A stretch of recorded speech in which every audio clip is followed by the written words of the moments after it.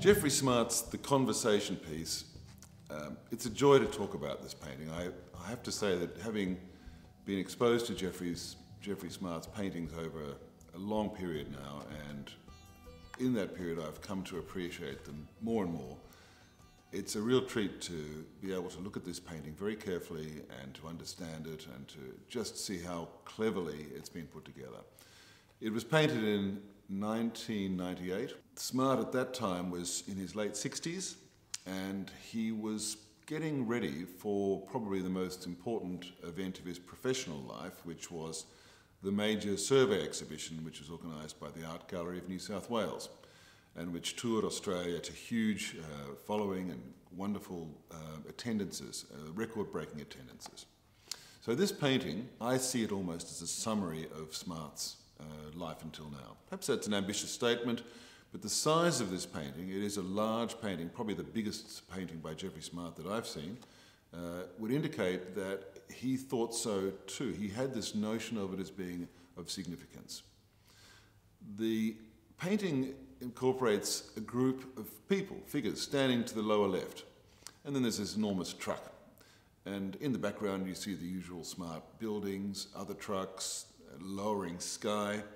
But the figures on the left are the focus of the painting. And so it's this typical thing with Geoffrey Smart where you get great expanses of emptiness and the real action happens in one little corner. And it's this kind of balance that Geoffrey Smart particularly enjoys exploiting or working at in his paintings. The title of the painting, it refers to a type of painting that was very popular in England in the 18th century, but whose history goes back to the Renaissance. In particular, you can think of the famous painting by Piero della Francesca called The Flagellation of Christ. And this was painted and exhibited and is on display in Italy now, not far from where Smart used to live.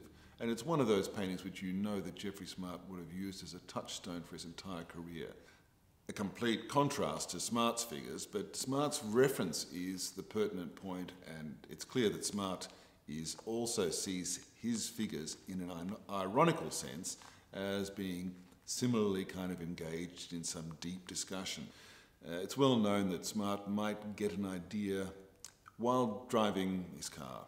He might be glimpsing out the side window and see something and, oh, stop the car, we must go back, and he would then stand on the side of the road with his camera, a sketchbook, and start drawing ideas for an upcoming painting. And these moments for Smart were terribly important. That's what the basis of a lot of his best work was. This spontaneity and at the same time this depth of knowledge. In this case, we are blessed. We have, the painting is illustrated in a catalogue which was produced by the Australian galleries when it was exhibited. And you can see the drawing, several sketches, a watercolour, a pastel, 2 or 3 oil sketches. So the whole process by which this painting was produced is clearly documented. And you know that the painting which we're looking at today was the result of a very diligent and painstaking process of painting, which is what we expect with Geoffrey Smart.